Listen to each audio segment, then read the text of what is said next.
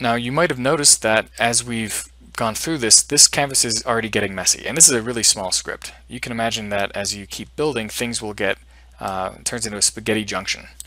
So it's critical, and really trust me, this is really worth your time to group and clean your scripts. So let's go through that really quickly. So we already showed how using relays like this base point and this width help kind of contain my script. So for example, I can think of all this as one chunk of code. Well, because it's one chunk, let's group them together. So if I do Control G, it's actually what happened here. This now allows me to select everything in that group. So I've grouped them together. If I wanted to, say, remove an object from a group, I can right-click. Once the object is selected, I right-click anywhere in the group, and I can say remove from group or add to group. I can change the color of the group. So very often people will set different colors to mean different things. So maybe the inputs are red, the outputs are green. You know, you decide what you want. I tend to simply make everything white except for key objects. So for example, if I wanted my output surface to be highlighted, maybe I want that to be red. I will change this color to red. Now, just to identify it. If I want, and I would also do the same with my key input values. So maybe this is my major input, so I could highlight that. Now notice it didn't turn red, it turned white. Well, if I want red to be the color that I want that exact same red. If I right-click on this group, I can do Make Color Default. And to ungroup, you can either delete the group or remove from group. So now that's my default color. Now when I create a group, it is red. I want to point out, if I wanted this to be a part of this group, and I just simply click Add to Group, notice it's a pinkish color. The order of operations matter. So in order to make this red be within the other group, I'm actually going to first set this my default color, because as soon as I delete this, I want to make sure that white is the color I'm going to make. Now when I group it, you see that it works nicely. So I would recommend that you set up a template file that has the colors that you tend to need, and I usually do up in my upper right hand corner here. So that way you can very easily say I want to create a red group. You just make that your default color, and now you can highlight an object. Or vice versa, make that white group your default. So for example, maybe I want my base point, I want all of these together. And now let's say that I want to, I'm going to make this guy, okay, I'm actually going to simplify my script. I'm going to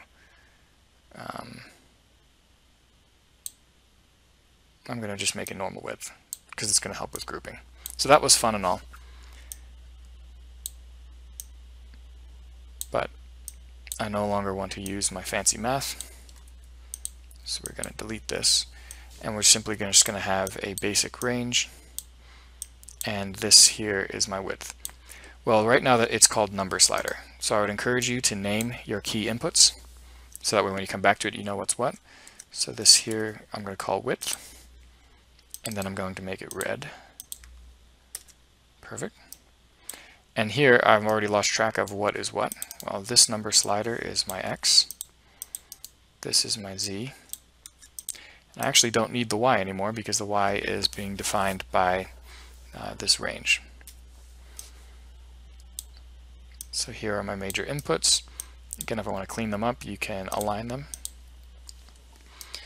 Now, as soon as I zoom out, I can no longer tell what anything is. So there's a really cool thing called Scribble. This allows you to generate text in your Grasshopper canvas to give nice titles. So maybe I want to call this inputs. And notice as I zoom out, it's a little hard to read still. I strongly encourage you all to keep this up even as large as, say, 60 or above. Might look pretty big at first, but as you get to larger scripts, notice that that is still clearly visible even from far away. I'm able to say, oh, that's inputs. And I'm going to label this group over here, create square from base point. some kind of basic description to explain what this is doing. I can even add that text to the group. So now as I'm going around, I can understand, oh, this whole section of code, I create a square from a base point. Right, whatever you might want to do. And this is very useful. Trust me, super useful as you go, because you may find that as your scripts get larger and larger, you won't even know what it was that you were doing. And certainly none of your colleagues will. And what's very powerful about parametric modeling and Grasshopper in general is that to recreate a bit of code, it's just as simple as copy paste. And now you can reuse it. You can copy bits of code from one section of a separate file, copy it into a new Grasshopper file. You can reuse sample files. You can reuse other people's scripts. But you can only reuse it if you can understand it. And notice as well that I already organized this script quite well. But what if this relay wasn't here? What if it was out somewhere randomly? And this was my group. Notice that I have multiple wires entering my script. This is bad practice because I don't know what is coming into this. I don't know what this bit of code needs. I would have to go through and interrogate to say, okay, what's that wire? That's a base point. What's that wire? It's another base point. Anytime you have a group that's supposed to define a section of code, I would strongly encourage you to very clearly locate and label all the inputs that that group requires. So notice now I have one input. Like I have no random wires going into the middle of my code. Instead I have a few wires, they're all labeled. So this bit of code takes a base point. In fact, I might want to rename this. It takes a base point and it takes a width, and it's going to output a surface. So I might even want to have a relay that really labels what this is. I'm going to call this surface.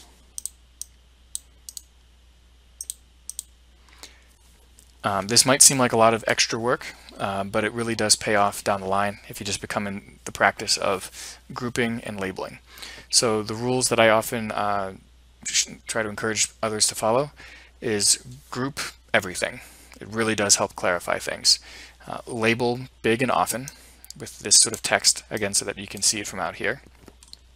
Coloring key items, especially key inputs, makes it much more readable, especially if you're trying to encourage others to use it. Also, a nice little touch is to number your steps.